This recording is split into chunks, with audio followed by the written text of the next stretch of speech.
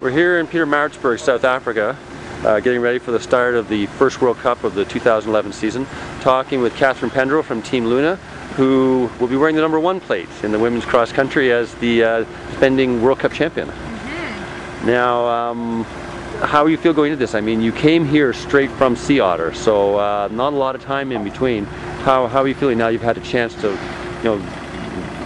be here a day, rest your legs a little bit, and ride the course? Yeah, the course is great. It's a lot of fun. Lots of fun twisty corners through the trees, drops and rock gardens and stuff. Feels so far so good. I mean, I guess this morning when I started on my bike, legs didn't feel so hot, but I've had some pretty good sleep, so hopefully that trend continues, and I'm excited to race, get the season started. I think the women are going to be going really good this year. Like, just watching the early season stuff, I think it's going to be a pretty fun season to watch. Yeah, I mean, and it's, Olympic qualifying is starting to get underway, so there's a little more pressure on there to do well. And I mean, you and I were just talking before we started filming about the Canadian women. There's you, and there's Marie Helen, and now there's Emily, who won in Sea Otter last weekend. There's 3 of you going to be fighting it out. Yeah, no, it's good. I think the more women we have going fast, the faster we'll be as a nation. So I mean, hopefully we all have good seasons, and we'll just push ourselves to be the best in the world. Now, this is your first time in South Africa, because 2 years ago your team decided not to come to this one. So what's your impressions now being here for this race for the first time?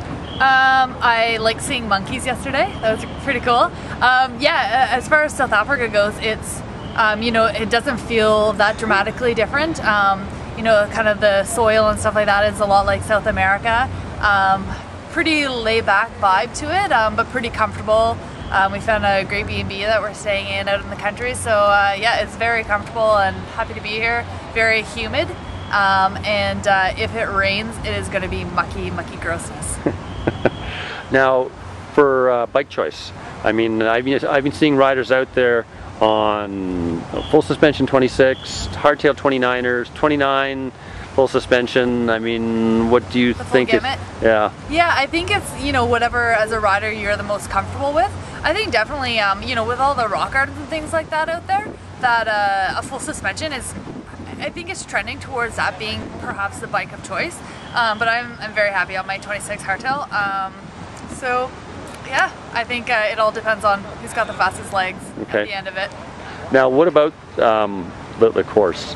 I mean, there's a lot of single track, which is quite fast. There's some open fire road, but then there's, as you mentioned, there's like those 3 or 4 pretty technical rock gardens. So who's it going to favor? I mean, there's enough difference there that... Yeah, it's kind of hard to tell right now. I think Julie Brissett is definitely a rider to watch. She's still under 23, but she's kind of got the whole package, physical, technical. Hopefully myself and my teammates.